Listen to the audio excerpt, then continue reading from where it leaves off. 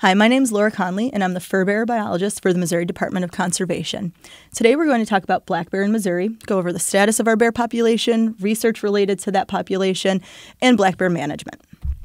Now, bears were once common and abundant throughout the forested areas of Missouri, but overexploitation and habitat loss drove their numbers very, very low.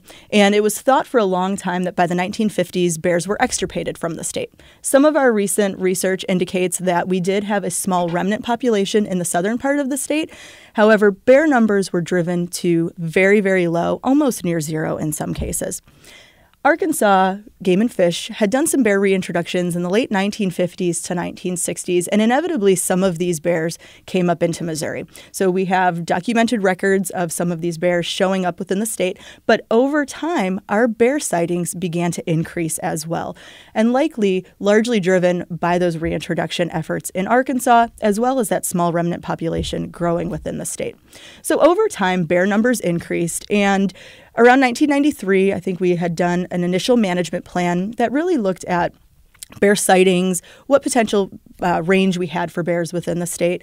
And then that management plan was updated in 2008 when it was apparent that we had a growing bear population. The question at the time was, what level is our population at? What habitat types are they using? We really didn't know a lot about our bear population at that point, other than we were documenting bear sightings in new areas, reproduction in certain parts of the state.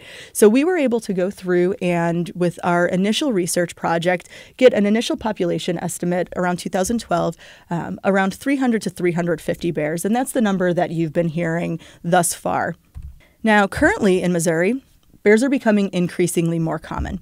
Our bear population is expanding in range geographically, and that population is growing in size.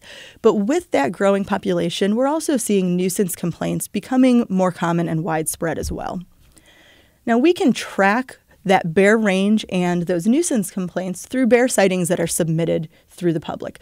So we gather these sightings through email, phone calls, visits with folks coming into regional offices and things like that. And we also have an online report form where folks can submit those sightings. So we collect these sightings in a variety of different fashions, and they all go into one database where we can look at them as a whole.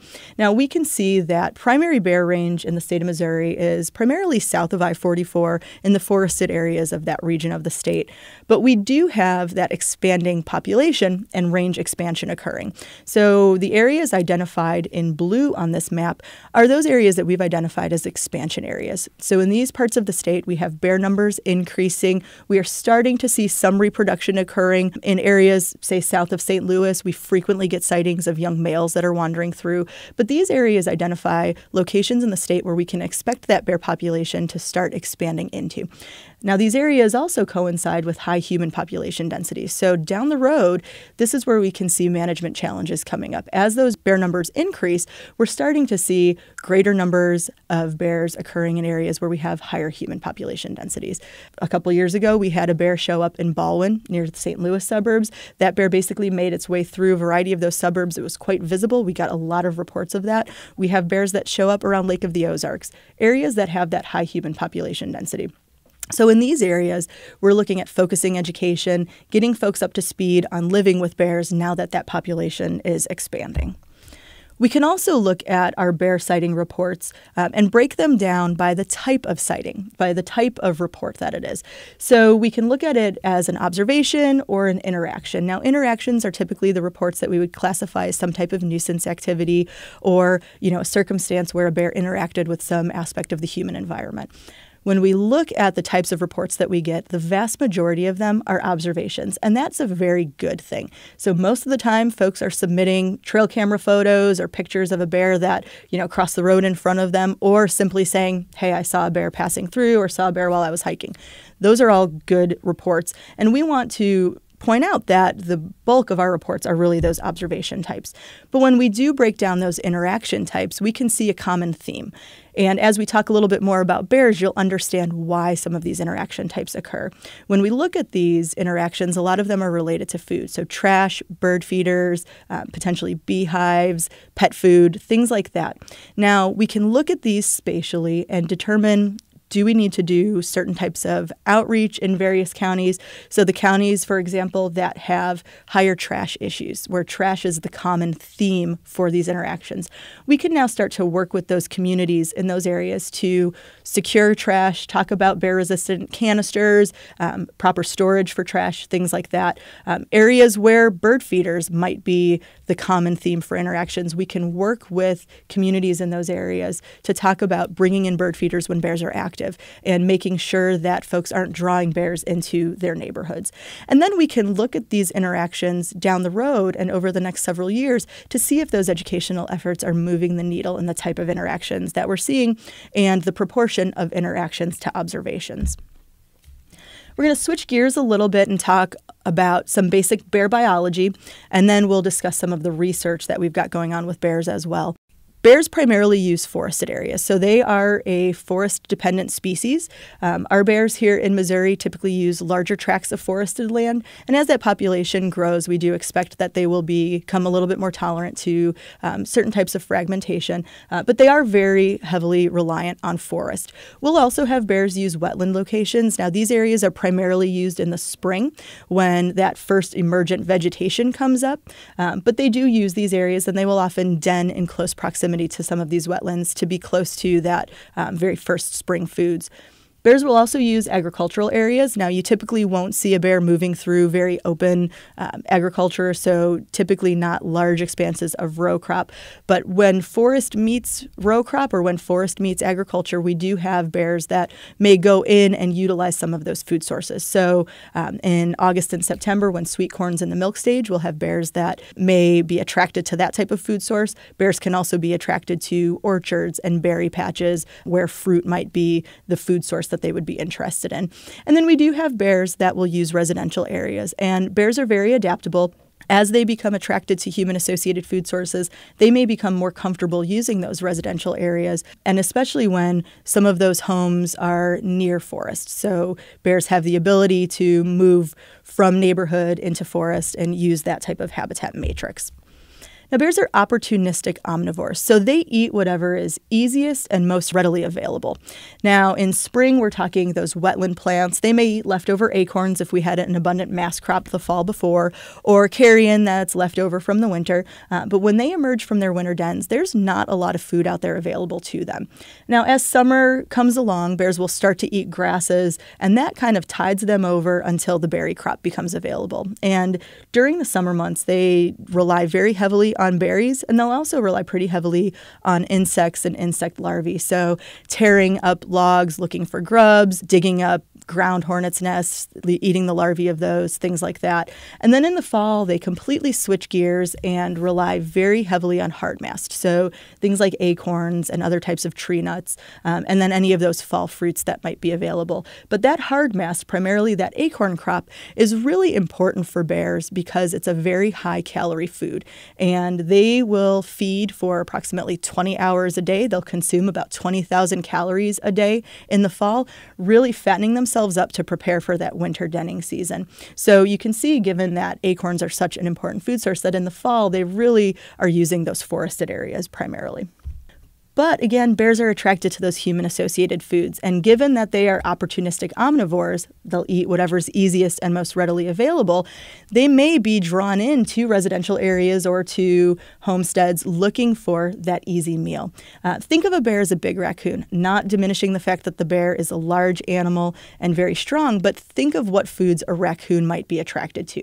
And bears will be attracted to the same things. So trash, compost, the grease traps on grills and smokers, pet food, beehives, bird feeders, things like that all draw bears in. And when a bear gets an easy meal, it starts to learn over time that it can use that type of food source. And we will have the occasion where bears will start visiting trash cans and they learn it's an easy food source. And then so they continue that behavior. Bears that visit bird feeders will often visit those same bird feeders year after year if they're still available. So they can be very drawn in to those human-associated foods, which inevitably attracts them to those residential areas. Now, bears typically den in the fall because of food shortages over the winter. So they consume as many calories as they can to prepare for that winter denning. And depending on food availability, they typically go in the winter den anywhere between October and December. The bulk of our bears typically enter the den between November and December. In food shortage years, they may enter the den earlier than that.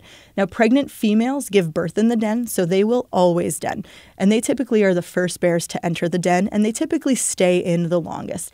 Now, bears that have yearlings with them, so 1-year-old young, or bears that are by themselves, may den later. And sometimes if food's available, they don't even stay in that den for very long. So they may den, hole up for a couple of weeks, move around, look for food, den again, hole up for a couple of weeks. But it's all about trade-offs. So if they are spending more calories looking for food, then they're going to stay in the den because they do go through a lot of physiological changes that allow them to remain in that den all winter long without eating, without drinking, without urinating or defecating. So they have a lot of adaptations to make it through the winter when food wouldn't be available.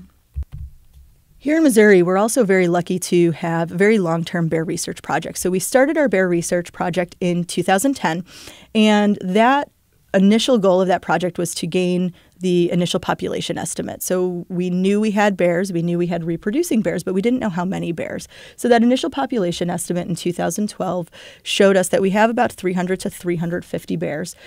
But then the question was, well, how quickly is that population growing? So our current research project, we have collars out on female bears to gather information on survival, reproduction, cub survival, all of the key factors that will help determine how quickly that population is growing. And all of this information is being used to develop a bear population model. So this population model will allow us to assess the growth rate of our population and develop that current population estimate. We can also test various harvest scenarios as that comes into play in the future when we're looking at potentially implementing a bear season. Now, our current population estimates that we have about 540 to 840 bears statewide, and that population is growing approximately 9% annually. Now, in 2008, our management plan established a benchmark of 500 bears when the department would initiate a hunting season. So now that our population is above that benchmark, the department can begin those deliberations looking at that potential hunting season. We also have the ability to look at bear habitat use. So all of our bears have GPS collars. Those GPS collars take detailed location information, and we can look at that location information and determine how bears are utilizing the habitat here in Missouri. What types of forest are they using? How are they moving through that forest? What corridors might be important for bears? And what corridors might be available as that bear population expands? So we can use that habitat information to really get a detailed look at how our bear population is utilizing the landscape, how that population might spread across the landscape, and looking at that potential range expansion. We can also use this habitat information to help inform bear education, identify potential areas where we expect bears to begin showing up or where we expect that range expansion to occur. We could also utilize this information to help look at harvest frameworks or habitat management and conservation as well. Now, shifting gears from research, I'd like to talk a little bit about being bear aware. So we have a very extensive Be Bear Aware educational campaign here. We have a lot of material on our website. You'll see frequent Facebook posts and news release about being bear aware. And this is really important because as that population grows, bears are expanding into areas, coming into contact with human populations as well. And so getting that message out about being proactive and preventing any of those potential negative interactions is really important. And the vast majority of being bear aware stems from being knowledgeable about what attracts bears. So removing those potential food sources. So first and foremost, never approach or feed bears. Remove all of those food sources. So take a look at your yard, remove any bird feeders, secure pet food and garbage, never leave pet food outside. Basically, removing all of those potential attractants. And if you're out camping or hiking, keeping that in mind also. And let your neighbors know. If you have a bear that is spotted in your neighborhood, have that conversation with your neighbors. It takes the whole neighborhood effort to ensure that food sources are secure. If somebody's got bird feeders out or somebody has unsecured trash, that bear may still visit that neighborhood looking for those food sources. And remember, a fed bear is a dead bear. We use this old adage a lot. You'll hear it a lot, and it's a really important message. as bears become more comfortable accessing human foods, they may start to develop more bold behaviors trying to get at those foods. And in those instances, those bears would likely need to be euthanized. So ensuring that you are removing those food sources and not allowing those bears to become accustomed to that, we're really preventing bears from developing some of those problem behaviors. Now, if you see a bear in your yard, enjoy the sighting. Make loud noises to deter that bear. You can bang pots and pans. If you have an air horn, blow that air horn, use a whistle, anything that might give that bear a little bit of pause to allow it to move on. But after that bear leaves, make sure you're removing any food sources. So now that you've had that bear sighting, take a really good hard look at your yard and see if there's anything that might have attracted that bear to the yard. It's certainly possible that the bear was just passing through, but you want to make sure that if it does pass through again, there's not anything that's going to encourage it to stay. We do have the ability for department staff to utilize aversive conditioning for persistent bears. So bears that visit these human types of food sources quite frequently, staff can go out and use things like screamer shells, cracker shells, rubber buckshot, things like that that are very strong deterrents for these bears. But ideally, we're removing those food sources before bears ever become persistent. Now, if you encounter a bear, talk to the bear in a calm voice. Back away, don't run. You want to make sure that that bear has an escape route. You can put your arms up above your head, allow that bear to know that you're there. But basically, back out of the area and give that bear a chance to leave. Enjoy the sighting for what it is. Don't try to get closer to take pictures. Don't do anything to encourage the bear to come closer. Don't throw food on the ground or anything like that. Just allow that bear to leave on its own. If you're camping and hiking in bear country, you can travel in groups, make noise while you're out there. Sometimes simply having a conversation while you're hiking or whistling is enough noise to alert a bear of your presence. In most cases, that bear is long gone before you even get up close to it. Keep food sources secure. If you're camping, make sure that you are cooking and sleeping in separate areas. You don't want to sleep in the clothes that you cooked in. You certainly don't want to store food in your tent. You want to make sure that you're not offering any attractants for that bear to come in and investigate. Store food in secure containers, whether that be a lockbox or a locked vehicle with the windows closed, but make sure that you're not providing any attraction for bears at your campsite. And if you do want to carry bear spray, know how to use it. There are specific situations where bear spray would be deployed, and you want to make sure that you are properly trained on how to use that. You can find instructional videos online that would show you the proper way of deploying that and under what circumstances you would deploy that bear spray. But you want to avoid the situation where you are deploying it inappropriately and potentially spraying yourself or hiking partners and things like that. If you're hunting in bear country, the same information applies. So making sure you're not attracting bears to where you're hunting. Keep a clean camp if you're out camping. While you're out moving to your stands, I know it's sometimes challenging. We say alert bears of your presence and make noise. And I know as you're walking out in the morning or leaving at night, you're trying to be as quiet as possible. But just recognizing where you are, if there's the potential for an encounter with a bear, sometimes it's good to make that noise as you're moving through to alert bears of your presence. And then we do have instances where bears may explore tree stands. So they come up to the base of the stand and there's some type of smell that draws them or curiosity that draws them up that ladder. So you want to alert the bear of your presence. If you're up in your stand and you see a bear, make sure that you're alerting that bear early on. You don't want it to start climbing the ladder before you make any noise. And we've had instances in other parts of the country have seen this also, where folks get their phone out and they're trying to take really good footage of that bear and the bear's climbing up the ladder. They're videotaping it. You don't want to do that. Alert the bear of your presence. Don't allow it to get close. And then if you do have a bear sighting, report it to us. We really like those sightings. As you saw before, we can use these sighting reports to look at range expansion, the types of reports that are coming in, whether they're interactions that we need to think about education or whether they're just observations. But submit those sightings to us. You can submit them online at the website below. If you use the online report form, you can upload a photo at that time also. You'll get an email reply from somebody in the BEAR program, and that's an opportunity. If you have additional questions, you can ask those additional questions, or if you have other footage, photos, and videos, you can submit them then also. Or if you visit any of your regional offices, they have black bear observation cards, and you can fill out one of those observation cards and send that in to us. But we certainly do appreciate those BEAR reports being submitted. Now we're going to switch gears a little bit and talk about our draft black bear management plan, primarily the goals and objectives of this plan. The draft mission statement for our bear management plan is to use science-based methods to manage a self-sustaining population of black bear, a native species, while minimizing human-bear conflict, increasing bear awareness, and providing recreational opportunities for all Missourians. Now, in looking at this draft plan, we want to point out that it's a multifaceted approach. So we are looking at a lot of different aspects of bear management with this plan.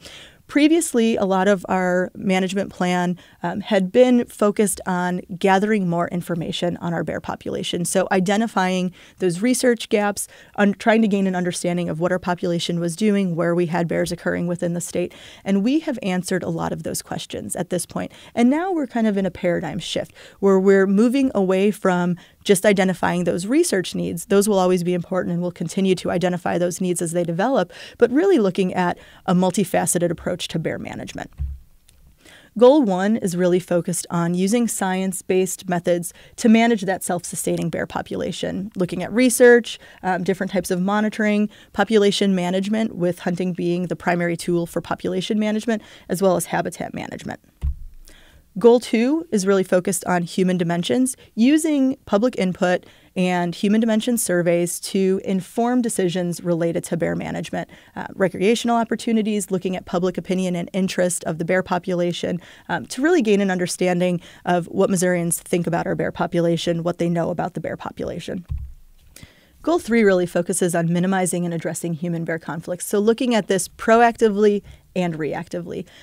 Education for prevention in the proactive sense, preventing those conflicts from even occurring, but recognizing that when we have bears occurring in the same proximity as we have human populations, conflicts are inevitable.